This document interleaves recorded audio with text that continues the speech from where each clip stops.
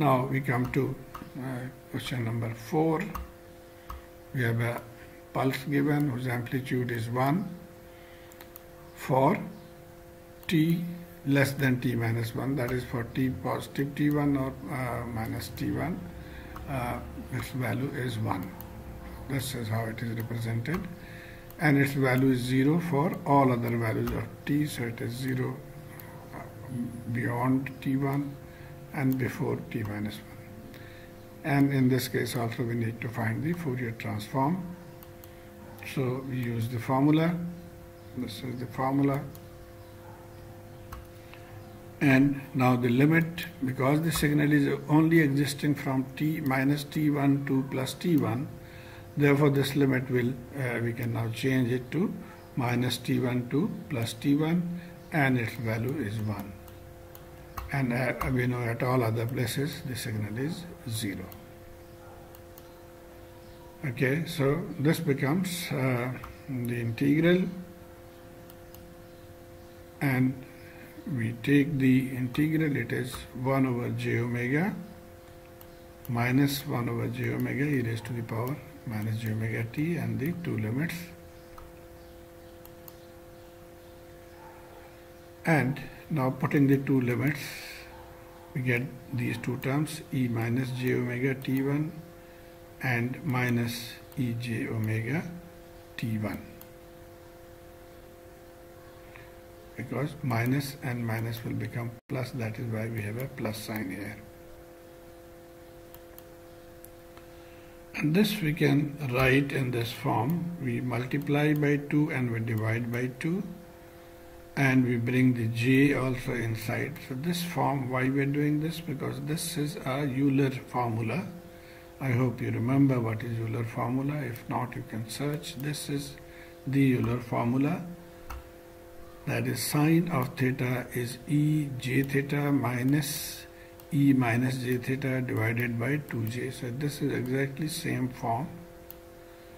Just for theta we have omega t1.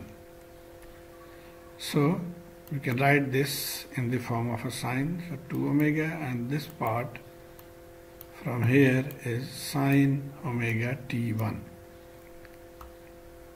So this is the transform. We can further simplify.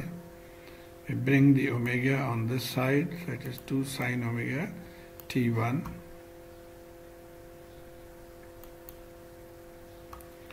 And here also we apply a technique that we multiply by t1 and divide by t1. And why we are doing this is that we want to get it into form of sine x over x.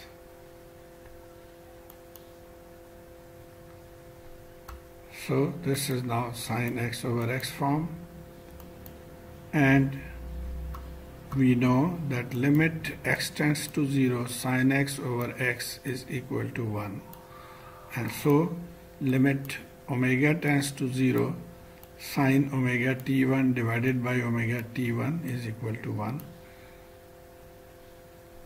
So for this we can now write 1.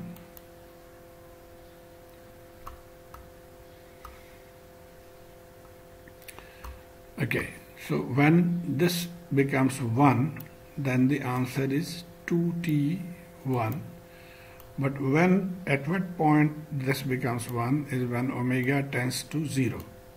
So that means in the graph, when the omega tends to 0 or omega is 0, the value will be 2t1.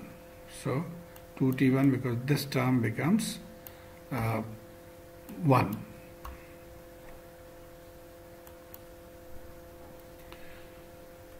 Also at omega is equal to pi t1. So if we put omega is equal to pi t1 in this case, then t1 cancels, and this becomes sine pi, and we know that sine pi is 0. So this is the point that we get. Now since this is a sinusoidal signal, the graph should be sinusoidal, but because it is being divided by omega, which is gradually increasing, can see the omega is gradually increasing. That means the amplitude of the sine will be gradually reducing, and that is what we can see here on both sides. So this is the shape that we get for this type of a signal.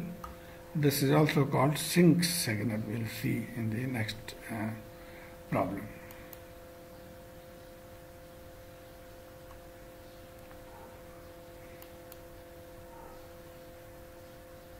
So this is how we are getting this value.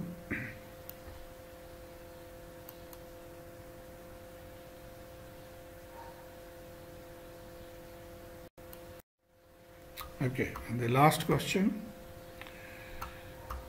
Now in this case the Fourier transform is given and we need to find the original signal xt or the inverse Fourier transform. So consider the signal xt whose Fourier transform is this, and this is again 1, value 1 for omega less than 1 or mod of omega less than 1, that is for omega plus and for w plus and w minus, the value of the signal is 1, and for all other w's, omega greater than w's, its value is 0, so its value is 0 on both sides. So just as in the previous example, in that case it was t and now it is omega, because this is the transform signal, and we need to plot the inverse Fourier transform. So we take help of the inverse Fourier theorem or inverse Fourier transform. This is also called synthesis equation. So it is given by xt 1 over pi integral and the transform and ej omega t d omega. So we'll put the values in here. So again, limit from minus infinity to plus infinity will now reduce to minus w to plus w, because at all other places the signal is 0. So the limit is minus w to plus w and its value is 1 ej omega t d omega. So multiply by 1, it becomes as shown here. Now a point to note that here the variable is omega and not t. And that is why I have written j omega t as jt omega, because this is the variable. And we can just integrate this, so we get 1 over jt, t is constant, e jt omega, and the limit is minus w to plus w. And we follow the exactly same pattern as we did in the last example. We'll try to make this equal to sine. Putting the limit, we got these two.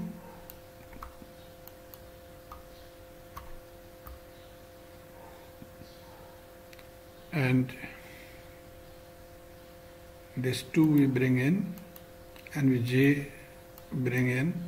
So what remains outside is 1 over pi t, and this is now in the form of a sine. So from the Euler formula we learned that it can be written as sine omega t.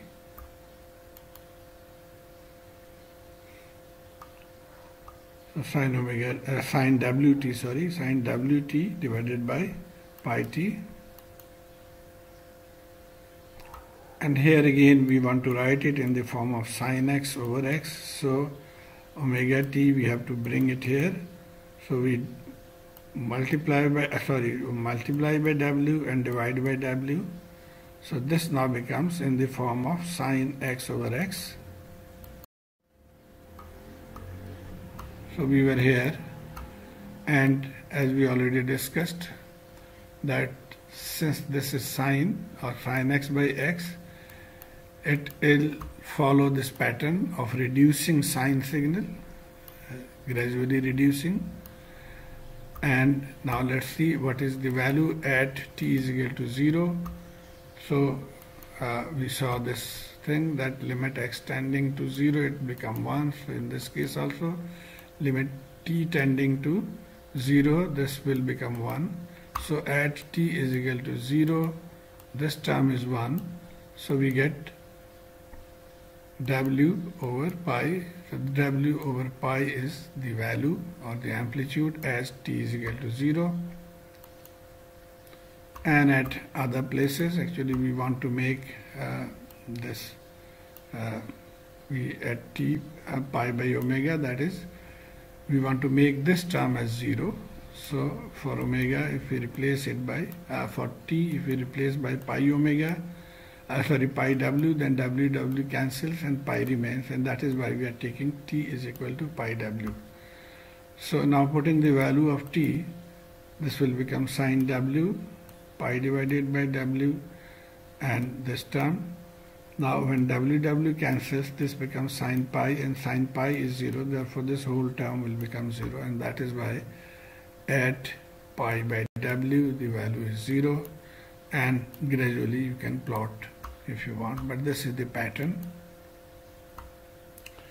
And as I was mentioning, a function of this type is called sinc function, and sinc function has a peculiarity that its value is 1 at sine x is equal to 0. So at x is equal to 0, the value is 1, and that is what we got from here. This value is 1.